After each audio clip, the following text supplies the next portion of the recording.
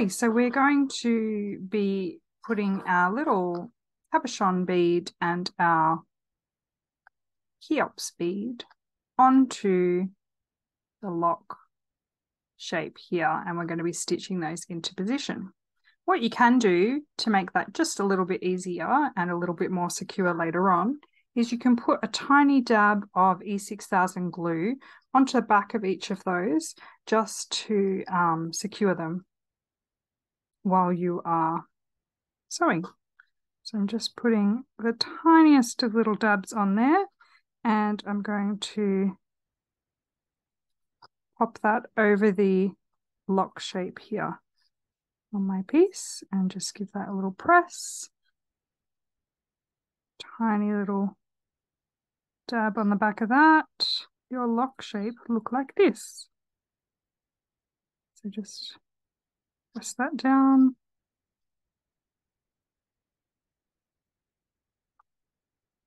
And then if you have the luxury of not being in a hurry, I would set that aside to dry for like 5 to 10 minutes. Time to have a cup of tea and let that dry, and then we can come back and it will be much easier to sew. So we'll see you in just a jiffy. While we're waiting for these beads to dry, one other thing that you can glue in preparation is we can put a tiny bit of glue on our little D-ring and hold it down onto this. The reason I want to do that is just to make it a little bit easier to tack down and sew later. It's not necessary if you don't like E6000, you don't have to do this part. I just think it makes it easier if it's just gently tacked into place before I start sewing. So I'm just putting, very small amount of glue onto this D-ring. And then I'm going to set that aside to dry as well. And that will be ready for us to use when we need to. Okay, so now I'm going to start sewing. I need to think about what needle I'm going to use. I really like using these ones. They're a John James straw in a size 11. They come in a 25 pack. I got mine from Cranberry here in Australia, $9 for a 25 pack. And I just really like that they're not brittle. They tend to bend more than snap. And I learnt to do millinery with them when I was at TAFE here in Australia. So they're fabulous. I find them fabulous for sewing. I also like that they're a little bit shorter than a regular beading needle. And obviously their strength I really like. They also have an eye on them, which I find easier to thread because it's more rounded rather than flat like a beading needle. And lots of people have a bit of trouble threading their needle. If you bring it right down, pinch it in your fingers so you can just see about 1 millimeter of it, and I'm pinching that quite tight. When I bring my needle down over that thread, the thread has nowhere to go apart from in the hole, and you can see that that's threaded first time. It takes a little bit of practice to get used to threading your needle like that.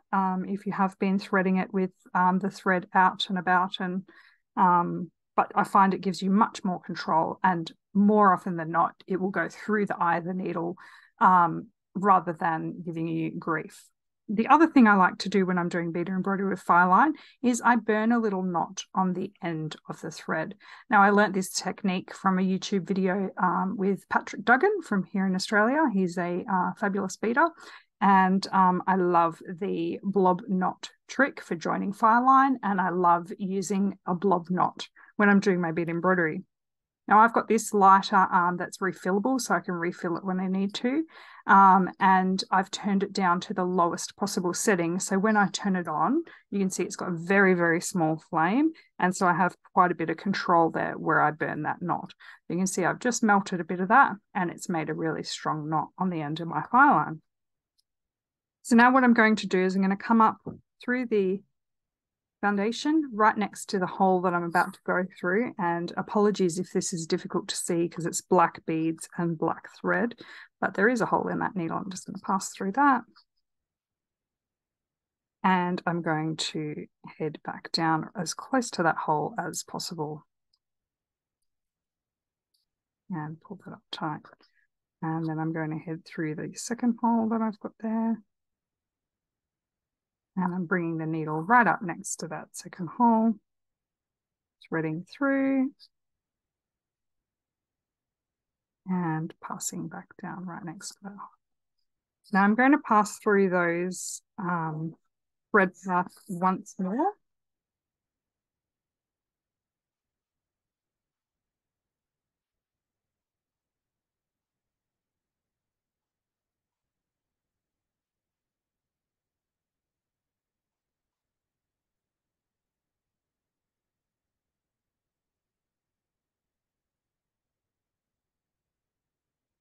Okay, so I've stitched through both the holes on that a couple of times, and you can see here on the back where my thread path goes. Doesn't matter if it's a little bit messy, that's all okay. Now I'm going to stitch through the holes on the 2-hole cabochon. Again, I'm coming up right next to where the hole is there, next to the cabochon. You want the bead to not have any play in it, especially if there's no glue underneath your bead. You don't want the bead to be able to move around. So if you put the stitch in the exact right position for it, then it's got nowhere to go. It won't have any movement, won't be able to move around. And you can see I've got a tiny bit of gloopy glue there. I'm just gonna pull that away with my finger. Still a little bit damp. Gone through those holes once, I'm just gonna go through them once more again.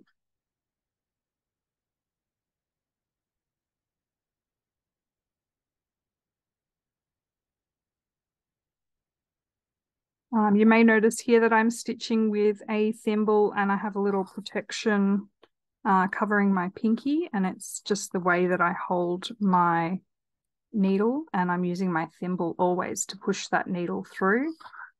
It's whatever you get used to.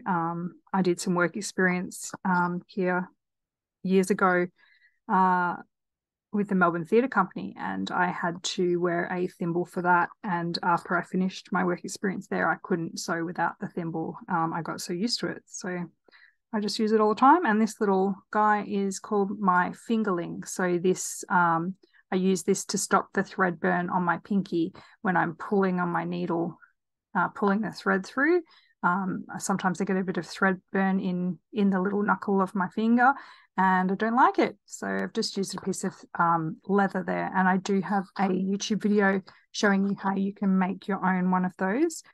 So I will link that down below in the description of this video if you would like to watch that and make your own fingerling. All right, so I'm going to do a little knot on the back here now, and that's just so that if any of the next steps, for whatever reason, I need to cut them or something comes undone, then not everything's going to fall off if every few steps if I tie a knot.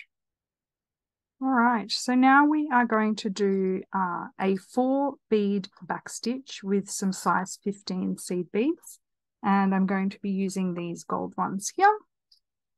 And we're going to do a little perimeter around our lock here.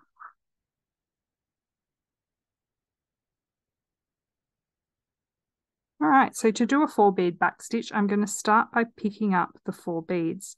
Now you'll see here I've exited almost right in the corner there, and I'm going to start traveling around that direction. So you can see that it started here, and I'm going to head around this way. Now, when you're a beginner to this, it's a really good idea to pull the beads up on the end of the thread. I've guided them down, and you can use your needle to sort of coax them up against that bead, and then you can work out exactly where your next stitch needs to go. So in this instance, my needle needs to go here to make sure those beads sit down nice and flat. And when I pull that down, you can see that they're sitting flat up against that cabochon. Now, a 4-bead backstitch is you pick up your 4 beads, and then I'm going to head up through the middle of those 4 beads, bring my needle up right in the middle there, and I'm going to pass through the second 2 beads again. So I'm passing through 2 beads. So once you've pulled that through, pull it up nice and firm. You can see how I pulled away from the stone and then up again, and that just gave that a nice tension with that thread. All right, so now I am going to pick up another 4 beads and lay them down next to the cabochon there, work out roughly where they need to go. I can use my needle, sort of coax them into position and pass that back down. Now you can see my little end here is catching. You might have heard that knot pull through. I'm just going to straighten out that file line, try and get that knot to come out. I'm back up through the middle of the 4 beads and pass through the last 2 beads again. It's quite out of focus. Hopefully that is better.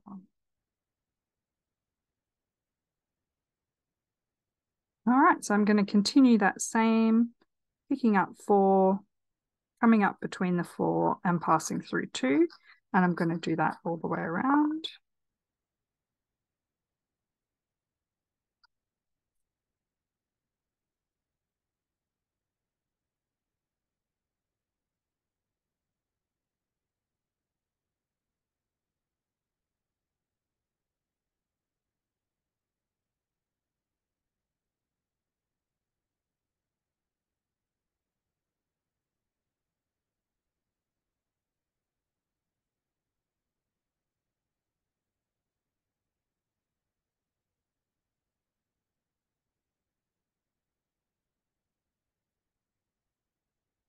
So you can see here, I picked up 4 beads. There's actually only 3 beads that want to fit in that last gap.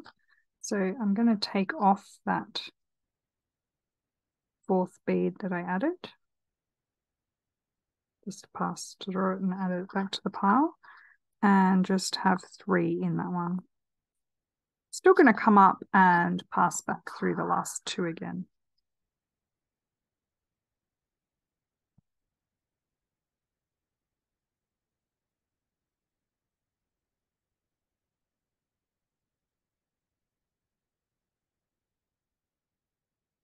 Now, when I'm doing the corner there, you'll notice I brought, even though I went through the last 2 again and then I went down, it's because I don't want this bead to pull out of position when I head in this direction. So I've come back down the foundation and bringing the bit in the needle back up next to that bead where I want it to be for this next one. And I'm just having a few digs at it there because I want to get it in the right position. So now I'm going to pick up 4 beads, guiding them down into position, using my needle here.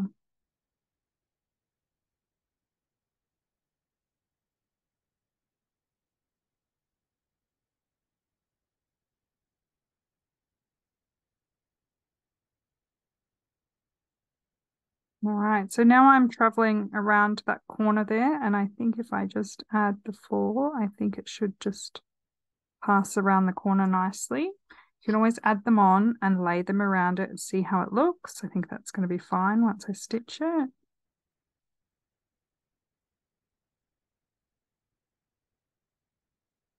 You see it's just brought those beads around the corner there. Coming back up 2.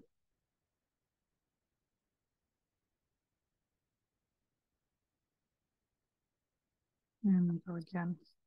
And you see how every so often, you see me use my fingers there to push those beads into shape and then tension that thread to hold them a bit tighter.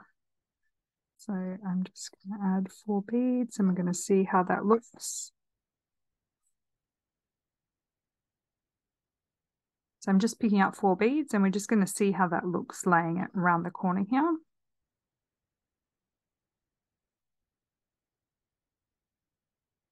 Yep, looks good.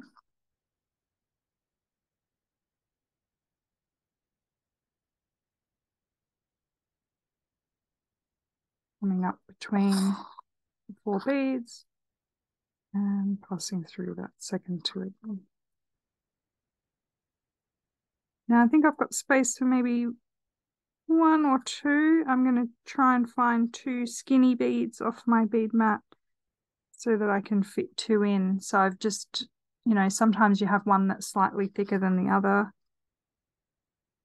So I've just tried to make sure I've got 2 little ones and just pulled them in tight, and I've only added 2. I'm just going to go back through that last one again and pull that into position. You can see again, I've used my fingers to tension that and then tension it with the thread below. You can see that is the first layer of the gold beads. Now, to make this look like it is popping out a bit more, we're actually going to add a second row of the size 15s over the top of this one. And that's what makes this here stand up from the rest. You can see right down in there, if you look really close, you can see the row that's below, and that's because there is a row underneath them. So we're going to square stitch on these beads on the top. All right, so to square stitch these beads onto the top, I'm going to come up next to one of the beads that we first put on and pass through one bead. So I'm picking up one size 15 and I'm going out of that bead there at the start. I'm going to go into the other side of it and the next bead in the line. So I'm going through 2 beads in that base row, but I've only picked up 1 bead off the mat. And I'm just guiding that into position. When I pull that up tight, you'll see it's just sitting there on top of that initial one. So now I'm grabbing 1 more bead. And again, I'm coming out of this bead here. So I'm going to go into it and into the next one as well. The reason I do it like that is so that I don't have to pass through a bead and then come through to the next one. Sort of speeds it up a bit. Now these are going to want to fan out and sit a bit funny probably. Don't be surprised if they sit all loosey-goosey and wonky for a bit. We are going to cinch them in by passing through them all again. So don't let it worry you if they are misbehaving. Again, I've picked up a bead and I'm passing through the one I'm coming out and the next one again. And I'm using my other finger. This one here is tensioning the thread, this hand. I'm using that to create some tension. This one here is saying, bead, you must sit there nicely. And I use that finger quite a bit to guide those beads into position. Again, I'm coming out of that one. So I'm going to go back into it, but from the other side of it. And I'm going to pass through those 2 in one go. Okay, so I'm going to continue to square stitch my way around, adding 1 bead on top of every bead that we've already got here. When I get to these corners, I might come back and just show you the way I'm holding my beadwork so you can see what I'm doing.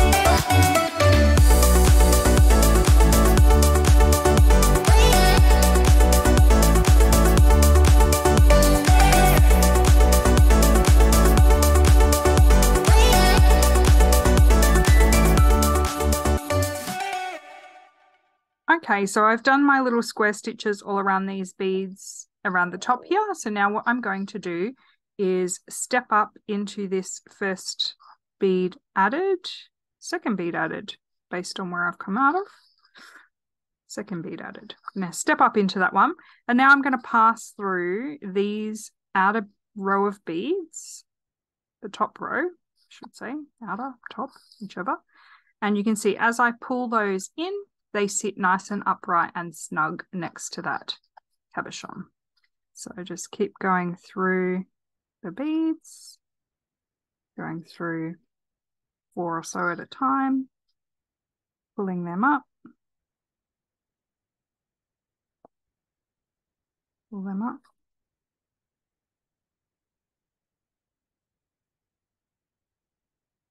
Like so. And then I'm going to pass through the first couple added again as well. And that's just going to bring them nice and snug into the edge. So I'm sort of massaging those beads into position. And this one here is sitting a bit funky. So I'm actually going to just head through the next couple again. Just to really telling those beads, no, you're going to hug that cabochon. Okay, so you can see them all sitting there nicely now. Now I can come back down through the foundation at the bottom. And they're snugging in there nice. So I can come and add my same square stitch beads to the bottom of the lock. So I'll bring my needle up near that first bead, come through the first bead. Now this is where it starts to get a bit tricky, and you'll see, see how I'm bending that foundation. I'm not too worried that the foundation's bending. Picking up a bead, heading through the first bead and the second bead again there. There we go. And I'm going to keep doing the same thing there all the way around. And of course, again, like as before, they're going to sit all splayed out and funky for a little bit until we come back and go through them in that second row. And that second row is what's going to hold all of those little beads into position.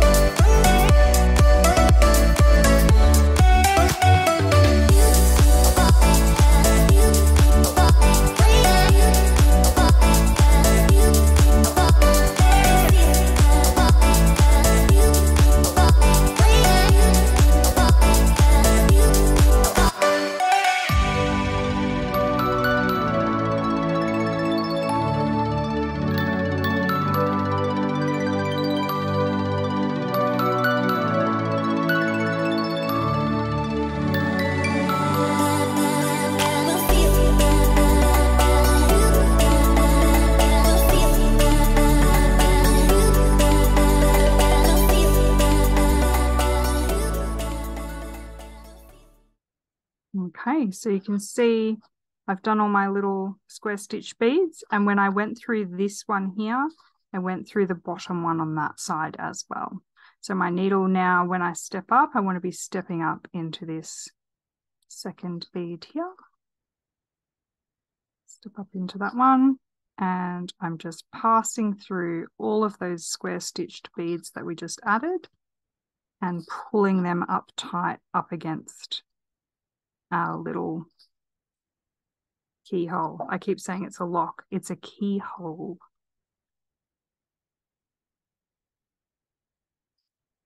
And pulling it up, you can see now all those beads are behaving and they are sitting nicely around those two beads. So what I'll do now is bring my thread through that first bead added.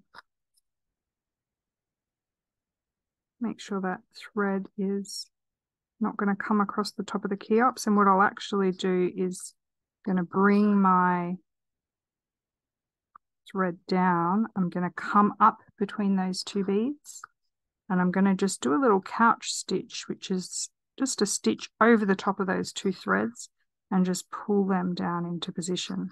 It just means that any threads that were passing here between the center of the keyhole, they won't get seen. So they've disappeared down into the lock. So that is the forming of the keyhole.